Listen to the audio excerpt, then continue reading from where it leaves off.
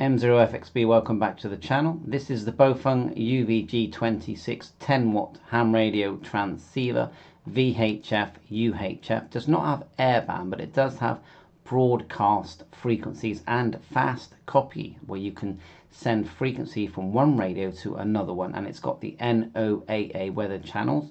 So many of these devices have that now.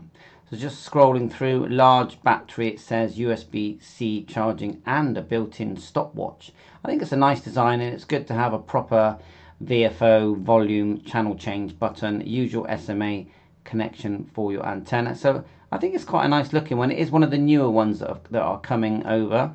So yeah, pushing the fact that we can climb over mountains with this, which is quite handy.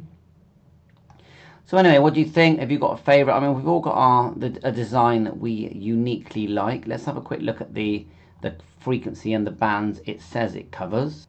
In this section, it says it's 1,000 memory channels, DTMF, UV full band transceiver. So that would be dual watch, quick menu operation. It's going to have software eventually. Wired copy function, emergency alarm, wide narrow band, high low power, just 1.7 inch. And you don't always get the base chargers. These days they tend to charge you a bit more if you want that. Frequency step, DTMF, CT, CSS for your local repeaters.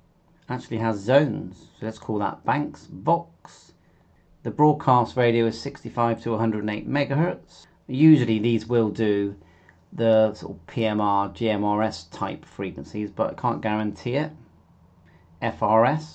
136 to 174 megahertz, 400 to 520 megahertz, and it does say 220 to 260 megahertz.